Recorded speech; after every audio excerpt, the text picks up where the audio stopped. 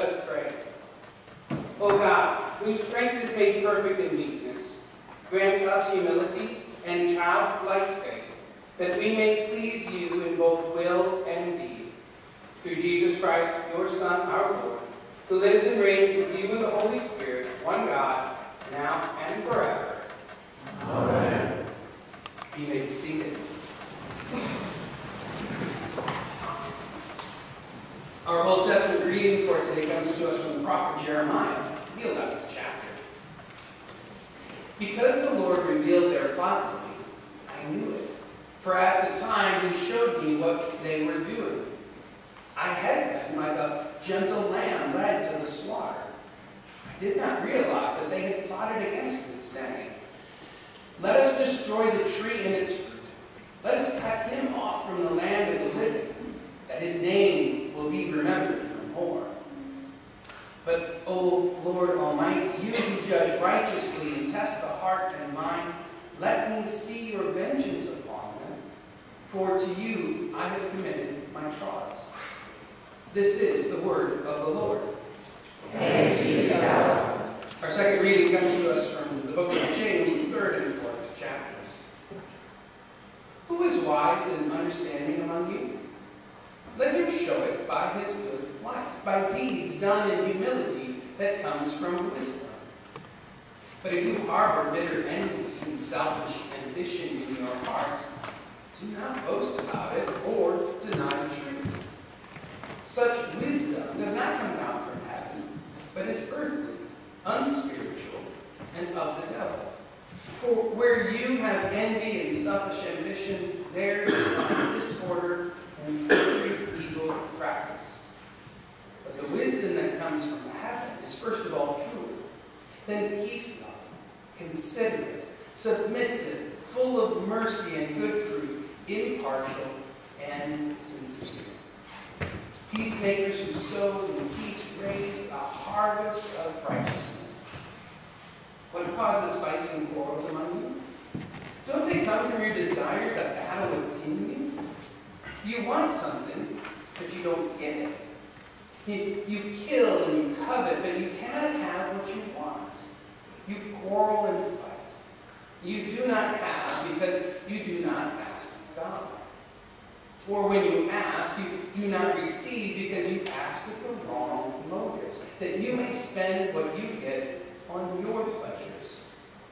You adulterous people, don't you know that friendship with the world is hatred toward God? Anyone who chooses to be a friend of the world becomes an enemy of God. Or do you think Scripture says without reason that the Spirit He caused to live in us envies intensely? But He gives us more grace. That is why Scripture says, God opposes the proud, but gives grace to the humble. Submit yourselves then to God. Resist the devil, and he will flee from you. Come near to God, and He will come near to you. Wash your hands, you sinners. Purify your hearts, you double-minded. Grieve, mourn, and wail. Change your laughter into mourning and your joy into gloom. Humble yourselves before the Lord, and He will lift you up. This is the word of the Lord. Thanks be to God. As you are able, would you please rise for the reading of the Holy Gospel? The Holy Gospel according to St. Mark, the 9th chapter. They left that place and passed through Galilee. Jesus did not want anyone to know where they were because He was teaching His disciples. He said to them, "The Son of Man is going to be betrayed into the hands of men. They will kill Him, and after 3 days He will rise." But they did not understand what He meant and were afraid to ask Him about it. They came to Capernaum. When He was in the house, He asked them, "What were you arguing about on the road?" But they kept quiet because on the way they had argued about who was the greatest. Sitting down, Jesus called the 12 and said, "If anyone wants to be first, he must be the very last and the servant of all." He took a little child and had him stand among them. Taking him in His arms, He said to them, "Whoever welcomes one of these little children in my name welcomes me. And whoever welcomes me does not welcome me, but the one who sent me." This is the gospel of our Lord. Praise to you, O Christ.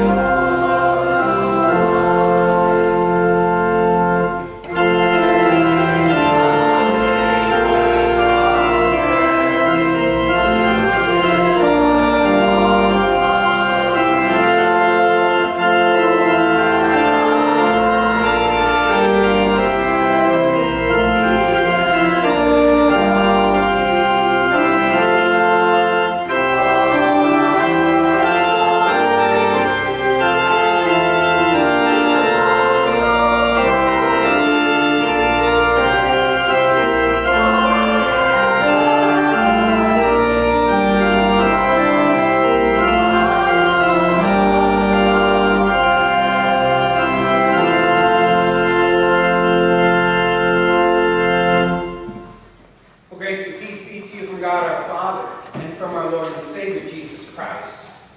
Amen. The word of the Lord for us today as we consider the goat, right, comes to us from our gospel reading, Mark chapter 9, the 35th verse. Sitting down, Jesus called the 12 and said, "If anyone wants to be first, he must be the very last, and the servant of all." This is the word of the Lord. This is usually the time when I pause in the message and in the service just to think about things that are excellent or praiseworthy as God calls us to think about and highlight perhaps ways in which God is moving that, as I said, frequently are oftentimes overlooked, or maybe you don't see them because you're not here on a regular basis like I am. And there's always so many things. It's one of the hardest things that every week that I think about, what am I going to talk about? What excellent thing? And I try to look. What's amazing is I've been doing this, my eyes are always lifted up to see where God's moving. Right?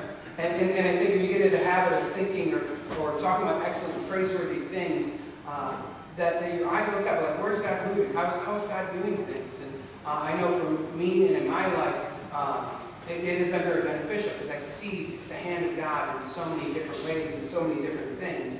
And as we're coming up to our congregational meeting here later on this morning, just thinking about our Mission and Ministry Council, and it's been a great privilege and honor to serve alongside those who sit on the council.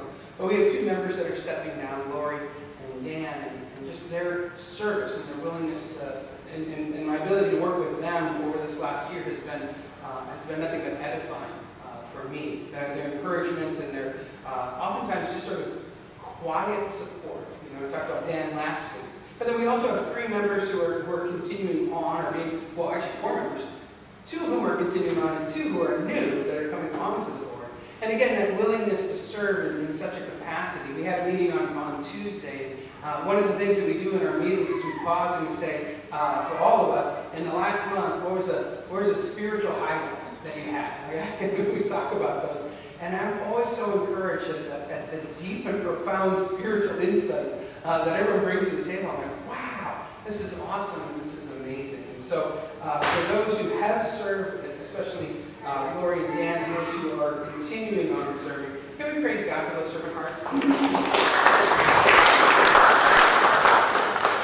Jesus says if you want to be great, you should be servant. You should serve. You should serve and be servants of all. And a lot of what the MMC does behind the scenes, you don't see. Right? They do it quietly, and they don't do it for applause on Sunday mornings. In fact, usually they're embarrassed when I start talking about them or singing their praises. Like, oh no, I want to hide. I want to be off to the side. And I think that's probably the right attitude when it comes to the accolades that people hand out in the world. There are some who seek those accolades, who try to be the greatest of all time. And that's what the GOAT stands for, greatest of all time. And probably you've heard this phrase kicked around frequently, and people always want to be, especially, I don't know why it is in sports particularly, people want to be the GOAT, right? I want to be the GOAT as far as it comes to wide receivers or running backs, if you're talking about football. I want to be the GOAT when it comes to track and field. But who is? Who is the GOAT? Ali, right? Muhammad Ali claims to be the greatest. Wasn't that his moniker, right? The greatest. Was it Ali? I don't know. I'm not a big boxing fan, but I remember that. I was like, wow, that's rather kind of arrogant to claim that one. What about Brady? And what's amazing here is I can just put in last names, and you guys know exactly who I'm talking about, right? So they're well known. And some people would argue whether or not Brady is the greatest of all time. He's got quite a resume. You could maybe make that case. What about Biles? Right? Again, I didn't put her first name on there, but Simone Biles, if you watched the Olympics this year, she competed and again added to her gold medal count. She had the necklace. She had a diamond-encrusted goat necklace that she wore, and you're like, wow. She admitted later she's kind of embarrassed to wear that because everyone kind of gives her that moniker, but that was a little bit of a flex. As far as gymnasts are concerned, boy, is she the goat? And then what about Jordan? And again, I'm talking about Michael Jordan when it comes to to basketball and the NBA. And again, people will try to argue about this. And if you ever want to get into a good, long, drawn-out sports conversation with someone, start promoting one person that you think is the GOAT, or, in your personal opinion, the greatest of all time. And maybe, if you really want to get to the greatest of all time, and if you start adding qualifiers, any one of us could be the greatest of all time. You know, that's actually the most amazing thing. Because Tom Brady is not the greatest of all time when it comes to Olympic gymnastics, right? You would laugh, and you're like, oh, there's no way.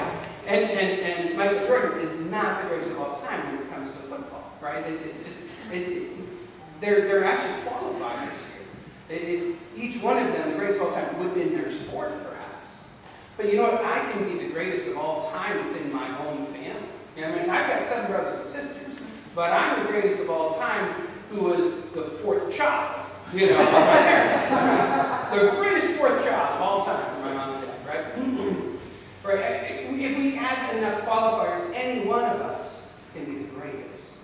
And maybe what we're doing is we want to look for other people to give us the accolades that we can do that, right? But really, who is the Bible, I suppose? When you read through Scripture, who is the greatest of all time from Scripture? Now, obviously, the Sunday school answer is Jesus, right? But I mean, I'm talking about of the heroes of the Bible, other than Jesus, other than God. Who's the Bible's greatest? Is it Abraham? Right? I mean, he's the father of the first covenant. You can read in Genesis chapter 12. God says he's going to become a great nation. Right? He's going to do great things through Abraham. Maybe Abraham. We talk about the father of all those nations, father of Isaac and of Jacob, right? And so here he is. Is he the greatest? Or what about Jacob? Maybe we want to skip down and go to the 3rd generation of Abraham in that family, because Abraham's other name is Israel, right? And I mean, we still talk about Israel as a nation today. We don't really talk about Abraham as much, but boy, as soon as you mention Israel, you're actually talking about Abraham's grandson Jacob, whose other name was in Israel. The whole rest of the Old Testament, right, after you get through Genesis, is about the children of Israel. It's about the nation of Israel. So is Jacob the greatest of all time? Maybe Moses, as he leads the children of Israel out of Egypt, leading them for 40 years in the desert. Is Moses the greatest, or maybe Elijah? When it comes to the time of Jesus, people are asking about if Jesus is the Elijah that is to come. Elijah, when Jesus, actually earlier in the Gospel of Mark, when we read in the Transfiguration, there's 2 other people that show up. And that's why I put Moses and Elijah there, because they show up with Jesus. So you would say, wow, well, they show up with Jesus at the beginning of Mark, chapter 9. They got to be pretty good. Abraham and Jacob aren't there, but Moses and Elijah are. Who's the Bible scope? Does it really matter? And maybe that's the point, is that we can find in every one of the Bible heroes, as we go back, every single one of them has their faults, has their foibles, has a downfall. That's one of the things that I love about Scripture, about our Bible, compared to other ancient writings about kings or heroes. Because it seems like other than the Hebrew people in writing about their heroes, most of the ancient writings are very sanitized, right? The heroes or the kings or the pharaohs, they never did anything wrong, right? There's very little record of someone who is in a position of leadership who says, I want you to write my biography, right? And all of a sudden they write, everything's good and it's amazing and it's glowing, right? But we know that's not true, because all of us stumble at one point in time and another. And the Bible is incredibly honest about its heroes. Jacob, for all of the amazing things that God does through Jacob, he actually tricks his brother into the first birthright, because Jacob wasn't the oldest, his brother Esau was. Right? Abraham doesn't believe God's promises, and he has another child, Ishmael, out of wedlock, trying to make God's promises work. Right? We can have Moses strikes a rock when God says just tap a rock, right? And that's why Moses can't go into the promised land. And Elijah does some things right, does a lot of things right, does other things wrong. We have mistakes on every single front. Elijah doesn't trust that God's going to provide for him, even after he has a great victory over the Baal prophets, right, with Jezebel. He gets scared and runs away. Time and again, we see the greatest people and the greatest heroes of Scripture fall, and they fail. But what makes them great? What is the greatness, or what is greatness, the greatness that God is looking for? What does the Bible say is great? Well, number one, it's say God. Of course, God is the greatest. The Father and Creator of the world, He's the greatest of all time. Because He's the one who even invented time. He brought time into existence when He called and said, hey, now there's going to be a day, and there's a night, and then He says, there's the first day, right in Genesis chapter 1. So we have to start out with God, and in the book of Psalms, Psalm 40, you read here, may all who seek you rejoice and be glad in you. May those who long for your saving help always say, the Lord is great. Or great is the Lord, great is His faithfulness. Right? His greatness no one can fathom. And I could put Bible verses. Basically the whole book of Psalms. Let's just throw that 150 chapters, right? Saying that God is great. But more specifically, God's love is great. Look at this again from the book of Psalms, Psalm 8, verse 1. I will sing of the Lord's great love forever. With my mouth I will make your faithfulness known through all generations. See, great is your love. And not only do we have a great and almighty and powerful God, but it's tempered by His great and amazing love, His mercy, His grace. You see, so that when we fail, when we're trying to become the greatest at whatever it is that we're doing, that we get our ego, right, and our head can barely fit through a doorway, when we're thinking so highly of ourselves, that really what we should be doing is singing the Lord's praises.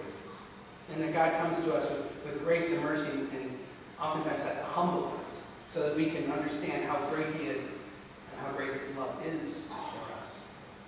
God's faithfulness is great. Here it is in Lamentations 3. God's compassions are new every morning. Great is your faithfulness. That's what the author of Lamentations writes. Right? Great is your faithfulness. Probably singing that song in your head right now. The Bible says that is great. God is great. His love is great. His faithfulness is great. And His power is great. This is from Jeremiah 32. Sovereign Lord, you have made the heavens and the earth by your great power and outstretched arm. Nothing is too hard for you. And I know that from Jeremiah, because as we were reading earlier in Jeremiah 11, where we talked about that there were people plotting against Jeremiah, and he was oblivious to the fact. He was like a lamb being led to the slaughter. He's like, ooh, I'm just going about my business. And if you read Jeremiah, you find out, man, this guy got put through the ringer how many different times? Just thrown in a cistern once for a couple of days. And, I mean, the kings liked him, and the kings didn't like him. And, I mean, he was in favor and out of favor, back and forth. A wild prophet, the prophet Jeremiah. But again, who does God say? So we have God is great in the Bible, but who does the Lord say is great? And the number one on the list of people or that are great are those who fear the Lord. And that's just a recognition and an acknowledgement of the awesomeness of God. Right? We read in Proverbs, the fear of the Lord is the beginning of wisdom. Or here from Psalm 33, the eyes of the Lord are on those who fear Him, on those whose hope is in His unfailing love. Those who rest upon the Lord, who trust in God, those are the great ones. You want to be great with God. Fear the Lord. Fear the Lord. Understand Him. You're here today, and because you are here, I have to assume that you have some knowledge of God, that you recognize Him, that you honor Him, you're willing to give Him and come here time out of your day, time out of your week to spend with God and say, God, I honor you. You are great. And so perhaps all of us are great or on the path to greatness if here, first and foremost, we can fear the Lord, understand, be in awe of the Lord. But God goes more than that. Just having awe of the Lord is one thing, but now action needs to be put in. How we act then should reflect that. And the Lord loves those who are just, those who go about life in the right way. The Lord loves justice and hates injustice. Isaiah 1 verse 17, Isaiah telling the people of Israel, right, learn to do right, seek justice, defend the oppressed, take up the cause of the fatherless, and plead the case of the widow. God loves those who take their position that they've been given and help other people, especially those who seem to be oppressed, those who are on the outskirts, right, the world seems to have turned against them. We should be their champions. Be just. The Lord loves it when those who use their influence to help other people lower than themselves. Right? That's really what justice is about. And then to do it humbly. Right? And we can get a big head about all these things. And in fact, a little bit later in a congregational meeting, I'll tell you some of the awesome things that God has been doing here at St. John's, and the progress we're making. And I know full well that I could have probably twice as long of a presentation of all the failures I've had, okay? Because I know in my own mind, I can tell you all the great things that are happening, but I can tell you all the times that I've tripped and stumbled as well. And I know there's a balance that needs to be struck there. That I don't want you to lose confidence in me and say, well, Pastor's just a train wreck, right? That guy's a mess. But I am. Right? I'm a sinner just like you. I struggle. I hit the wall. I'm filled with anxiety and worry at times. I get full of myself and my ego, and I have to be humbled. And this goes around and around. And so the struggles that you have, that you go through on a daily basis, sometimes you go, well, Pastor, you wouldn't understand. No, I get it. Right? I'm right there with you. But I know that as we sang in that previous hymn, that the confidence that I have is not in the good things that I've done or the bad things that I've done. It's that I'm baptized in Christ. And I love that hymn because we say it over and over again. Here's my confidence. I'm baptized in Christ. I'm a child of God. And God can say, I'm baptized in Christ. This is it. I'm baptized in Christ. The only thing I can boast about is Jesus. Peter says this, all of you clothe yourselves with humility toward one another, because God opposes the proud, shows favor to the humble.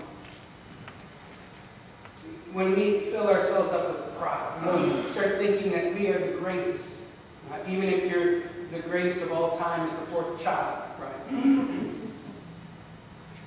There's a danger that all of a sudden we think more highly of ourselves than we ought. Paul warns us about that. But that we become unusable by God. Because we're like, oh, no, I can do it. I can do it. We're like those toddlers, right? Those little kindergarten, first graders, and like, oh, no, they're seeking out their independence. And like, no, I can do it. I can do it. I'm blessed to be able to help out in Carline most mornings, helping kids get out of their cars and get into the school building to start their day. And I laugh at some of the kids. Some love for me to help them, and others are like, nope, I got it. I'm going to do this all by myself. I'm like, it's going to take twice as long, but okay. There's cars waiting behind you, but I'm going to let you, flex your independence, right? And that isn't how God is, right? When we get filled with our own pride, we're like, no, I got this, Dad. I got this. And he's like, all right, I'll let you do it. It's be better if I help you, but I'm going to step back. As we come to seek greatness, actually don't seek to be great, just seek to do good. Right? Here's the secret to being a Christian. Don't seek to be great, seek to do good. Seek to do the right things. How has God put you in this world to do what is right, not what is great? And by continuing to do what is good, by continuing to do what is great, the Lord will lift you up. Right? If you do good, if you do right, God will make you great. And I think about the greatest of all time. Who's the greatest Christian of all time? Who's the greatest Jesus follower of all time? And the answer is probably we don't know. We shouldn't know, because they're the ones who served constantly, right? Helped other people out, propped them up, and their name might never have been written in Scripture, right? Might never have been written in the books of history, but it is written in the book of the Lamb, right? It is written in the book of heaven.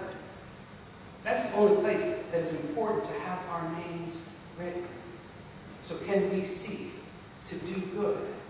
Hebrews 13:16 says this, and do not forget to do good, to share with others, for with such sacrifices God is pleased. So as we think about the greatness, as we think about the greatest of all time, maybe reflect even upon the disciples asking about this. Matthew has a more expansive conversation where John and James are trying to sit at Jesus' right and left hands. And Jesus said, you guys are asking the wrong question. Because you're asking to be great. You're asking to be elevated. And as James says, our job is to humble ourselves so that the Lord might lift us up. So when we have that sober reality, as we come today to receive the very body and blood of Christ, and with and under this bread and wine, as we come to communion, to recognize that yes, we're not as great as sometimes we like to think of ourselves. That we have that sober judgment and realize that we need this meal in order that the Lord would lift us up, in order that He would make us great. Not in the eyes of this world, but that our names might be written in the book of heaven, right? That our names might be written there in the book of the Lamb, that we would have that confidence of our salvation. And that as life goes on, we say, my boast is I'm baptized into Christ. That Jesus is the one who has done it for me. Paul speaks again and again. If he's going to boast, he's going to boast in his sufferings. He's going to boast in his shortfalls. He's going to boast in his weaknesses. For he knows when he is weak, that's when God is strong. So let's let God be great in our lives. And let's seek to just be good. To do the good things that He has put us on this earth to do. As we close, I just want to fast forward a few more verses in Hebrews chapter 13. This promise, this blessing that is given here. Now may the God of peace, who through the blood of the eternal covenant brought back from the dead our Lord Jesus, that great shepherd of our sheep, equip you with every good for doing His will. And may He work in us what is pleasing to Him through Jesus Christ, to whom be glory forever and ever. Amen. Now may the peace which passes all understanding keep your hearts and your minds in Christ Jesus, that great shepherd for us, that as we seek to live for Him, we might be humble, doing the good He has prepared in advance for us to do. Amen. As we now, I invite you, as you are able to stand, as we confess our common faith, let's use these ancient words of the Nicene Creed. I believe in one God, Father Almighty, maker of heaven and earth, and of all things visible and invisible, and in one Lord Jesus Christ, the only begotten Son of God, begotten of His Father before all worlds, God of God, light of light, very God of very God, begotten, not made, being of one substance with the Father, by whom all things were made, who for us men, and for our salvation, came down from heaven, and was incarnate by the Holy Spirit of the Virgin Mary, and was made man, and was crucified also for us under Pontius Pilate. He suffered and was buried, and the third day He rose again, according to the Scriptures, and ascended into heaven, and sits at the right hand of the Father, and He will come again with glory to judge both living and dead, whose kingdom will have no end. And I believe in the Holy Spirit, the Lord and giver of life, who proceeds from the Father and the Son, who with the Father and the Son together is worshipped and glorified, who spoke by the prophets. And I believe in one holy Christian and apostolic church. I acknowledge one baptism for the remission of sins, and I look for the resurrection of the dead, and the life of the world to come. Amen. We now bring forward our gifts, our tithes, and our offerings to the praise and honor of our good and gracious God.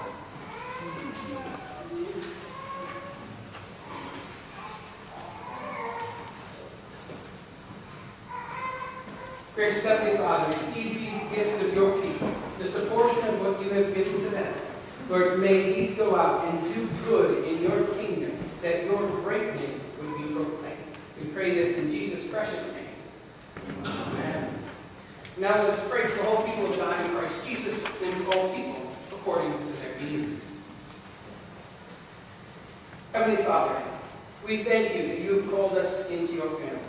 We have done nothing to earn our position with you, but through your Son, Jesus Christ, and our baptism into his name, into his life and his death and his resurrection, you have welcomed us into your family.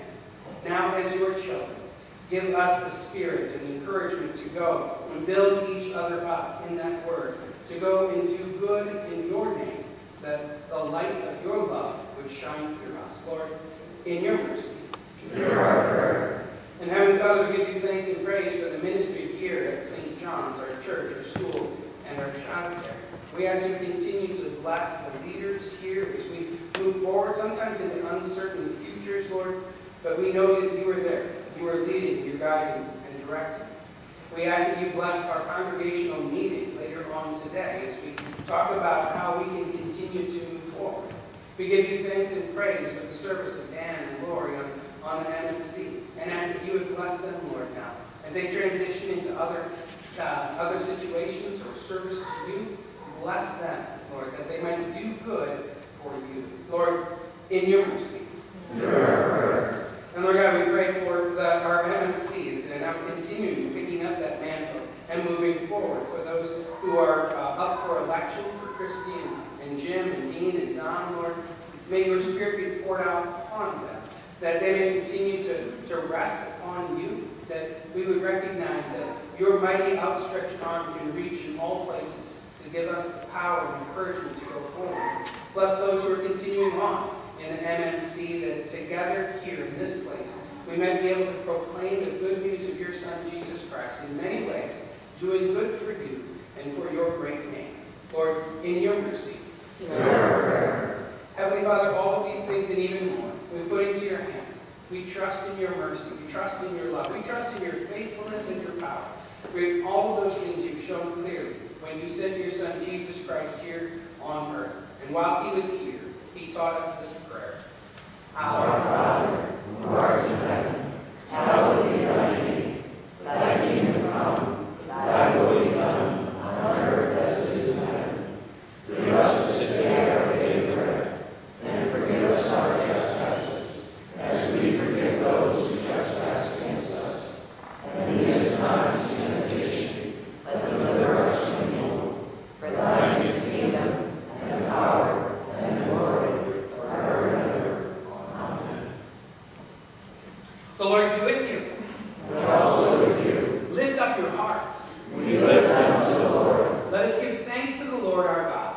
It is right to give him thanks and praise. It is truly good, right, and salutary that we should give you thanks and praise in all places and at all times, Heavenly Father. Especially we thank you this day for sending your Son, Jesus Christ, who humbled himself, taking on the form of humanity, Lord, and living a perfect life in our place. And as he gave up that life, he gave us his body and his blood for the strengthening of our faith, for the forgiveness of sins. Bless us as we come to receive that very body and blood now, as he has prepared this meal for us and is even the meal itself. We pray this in his precious name. Amen. Our Lord Jesus Christ, in the night when he was betrayed, took bread. And when he had given thanks, he broke it and gave it to his disciples, saying, "Take and eat. This is my body, which is given for you. This do in remembrance of me." In the same way also, after supper, he took the cup. And when he had given thanks, he gave it to them, saying, "Drink of it, all of you. This is my blood, the new covenant, which is shed for you for the forgiveness of all of your sins. This do as often as you drink it, in remembrance of me." The peace of the Lord be with you always. And also with you. You may be seated. As you come forward today to receive the very body and blood of Christ, we do have the light-colored wine in the middle is non-alcoholic, and we do have gluten-free wafers if you need that. Just let us know. Come now, the feast has been prepared.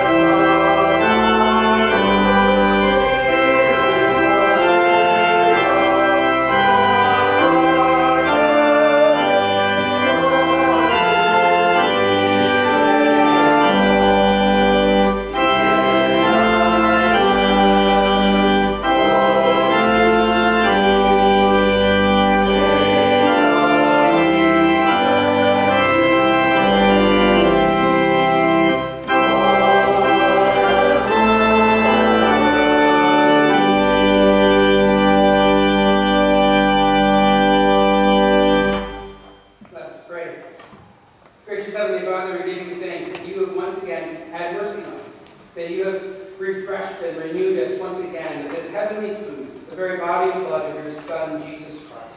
We ask now that as we go from here, we be strengthened, encouraged, built up, Lord.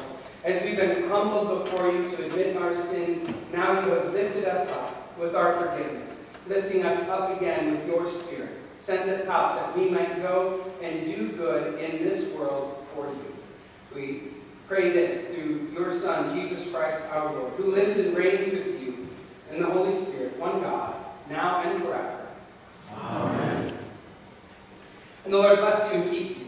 The Lord make his face shine on you and be gracious to you. The Lord look upon you with favor and give you his peace.